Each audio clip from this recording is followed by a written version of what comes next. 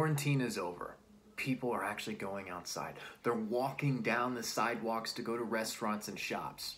Let's say I want to take this bad boy, walk down the street to the plaza and start jamming outside of some of the restaurants and shops for tips. Could I do that legally when the quarantine's finally been lifted? Or would I need a license? Believe it or not, in certain areas, the answer is yes. I would need a license to be able to just walk down the street to the sidewalk, start jamming, have my guitar case open, and make a little bit of cash. The ability to make money at performing certain jobs requires certain types of licenses, or some form of a license. There's a fancy term that refers to this, occupational licensing. And this is the next part in our unit on economics that we're going to focus on this week. Occupational licensing has actually been in the news quite a bit this week. For example, they announced, the state government did, that any cosmetologist that's caught cutting someone's hair, doing someone's nails, will be threatened with $2,400 in fines, 90 days in jail, and the loss of their license to practice their job, which basically means their careers would be over. Now, who would have thought the state government could threaten to take away someone's job? I mean, after all, aren't cosmetologists hired by private businesses, like private salons and spas and places like Great Clips? Now, I also know that many of you have been very stressed about how you're going to get your clinical hours and all of your requirements done to get your certificate and your license for the field you're pursuing at CTEC. After all, that's what makes CTEC unique. The fact that you can leave high school with credentials and licenses and these different certificates that say that you are prepared to do a certain job. But have you ever thought who's actually in charge of determining all of that? Well, in most cases, it's the state government, which has different boards, which are almost like cabinet positions in the executive branch. Things like different medical boards, the dental board, the cosmetology board. There's different boards that deal with safety in construction and electrical trades. Each of those boards are made up of people that are familiar with that field, and those boards set out the certain requirements and the certain qualifications for people to enter that particular job field. So, for example, those of you in the medical, dental, and cosmetology fields, you have to pass the exam that's set out by the state board for those respective fields. Those of you in auto, construction, electrical trades, technology, you often have to get certifications. Not to mention those of you that are going to go into teaching or criminal justice or firefighting and EMS. You're obviously going to be employed by the state government, so they're going to make sure you have the right qualifications before you get started. So for example, in order for me to become a teacher, I had to go to a 4-year university and get a bachelor's degree. I had to study everything in social studies, and I also had to study education. I had to pass 2 licensure exams, a content licensure exam over everything social studies related under the sun, and then I also had to pass an exam that basically was a teacher exam. Do you know basic concepts about education? Then I had to go and student teach under a mentor teacher. And then even after I started teaching, I have to renew my license every so often. And actually this year, I'm about to renew my license again. And before I go through all of this, I had to do a project, and I'm going to have to pay the state over $300 in a fee before I can renew my teaching license to teach next year. So the question stands, why do we need occupational licensing? Why can't someone just do a job if they're good at it and make money doing it? Well, some people argue it's like getting a driver's license. You wouldn't want people that had never gone to driving school and passed all the necessary requirements to be out driving on the road. You wouldn't want a unlicensed doctor who had no proof of medical education operating on you. You wouldn't want a contractor who's kind of shady doing work on your house. Despite as much as I might want a haircut right now, you also wouldn't want an unlicensed barber that maybe hadn't had training in keeping things sanitary, working on your hair or on your body. So therefore, some people argue licenses make sure the people doing jobs are well trained and they're credible, they're honest, and they're trustworthy. But some people argue occupational licensing hurts everyone by forcing us to pay more for jobs that require licenses by restricting competition. They liken it to like a fence. Let's say that this is a certain industry. I don't know, maybe a lawn care industry. And the people inside this boxed off fence here are the people that already have jobs and businesses doing lawn care, maybe mulching or mowing grass or something like that.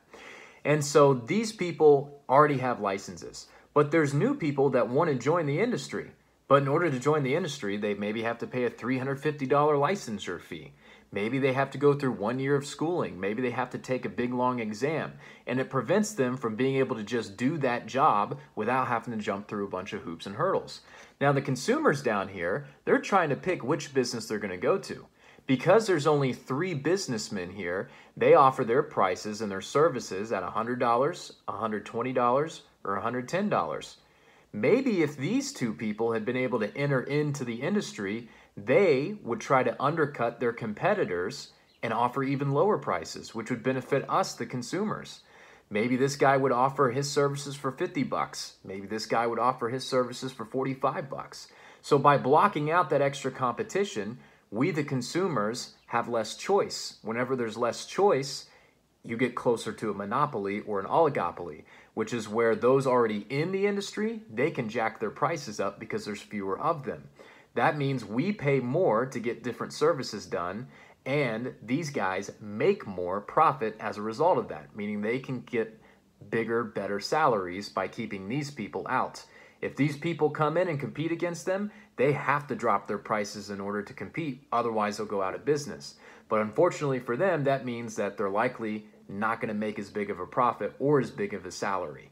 So sometimes these guys coming into the labor market, they can sometimes drop wages. Those who oppose occupational licensing say that this serves as a barrier to entry. Kind of like if you're driving down a highway and they close a lane, well, it restricts competition and it also restricts job opportunities. They argue that there's actually better alternatives to occupational licensing, such as certifications, which some of you in auto tech, for example, get as part of your program. The difference? It's not run by the state government, and you could still be a mechanic without a certification. Being able to say that you're a certified mechanic with a certain certification signals to consumers that you have education and you know what you're doing and you know what you're talking about. You could still be a mechanic without a certification, it just doesn't sound as good. And that's just one of a few different alternatives to occupational licensing you'll learn about this week. So, is occupational licensing necessary? Does it really keep us safe? Why can't people that know how to do a job just do it and get paid without jumping through a bunch of hoops?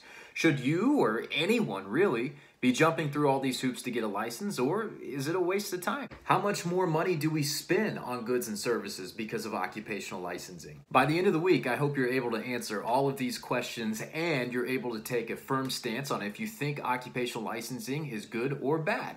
Does it keep us safe and secure? Or is it costing you and me a lot of extra money at the expense of the rich getting richer?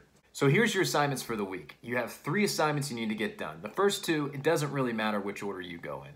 There's an Ed puzzle called the Case Against Occupational Licensing, and there's a Google form called the Case for Occupational Licensing. I definitely recommend you do those 2 first. The last assignment for this week is a critical thinking question, which has some resources that support occupational licensing and some resources that are against occupational licensing. I encourage you to go through those, watch the videos, read the articles, and then come up with a really good response as to why you think occupational licensing is necessary and is good and should exist, or why maybe you think occupational licensing should be abolished. So to recap that, Ed puzzle, Case Against Occupational Licensing, Google form, Case for Occupational Licensing, and then last assignment to get done by the end of the week, critical thinking question, should occupational licensing be abolished? Should it stay? Make sure you use the videos and the resources to help you out, to give you some evidence to use in that particular response. Lastly, a few housekeeping things. If you guys message me after 3:30, I may not get back to you the same day. I'll try to get back to you the next morning as soon as I can, but at a certain point in the day, I've kind of got to check out from school. So if I don't get back to you in the evening, I'm sorry. I'm probably eating dinner, or I'm invading France in Battlefield 1, or playing Madden, or shooting zombies on Call of Duty. I just got to decompress a little bit each day. And lastly, this week, you'll see me put up a poll. It's not necessary that you do it, but I do want to ask if you guys would be interested in me throwing out some Zoom sessions or something, and I would not even require us to talk about government. You guys can just hop on, talk to your classmates, see who else hops on and stuff, and just talk. I think there's something to be said about just being able to talk to people you haven't seen in a while. So if that's something you'd be interested in, feel free to vote in that poll. And if it's something that enough people want to do, then I'll try to set up a Zoom where you guys can jump on and just talk to each other. You can talk to me as well. Ask questions about class if you want, but don't feel like you need to. Love you guys and miss you guys, except those of you that stole money from your kid's piggy bank in the Spink game last week. You're dead to me. Just kidding. Miss you all. If you need anything, shoot me the email, comment in Google Classroom, and good luck.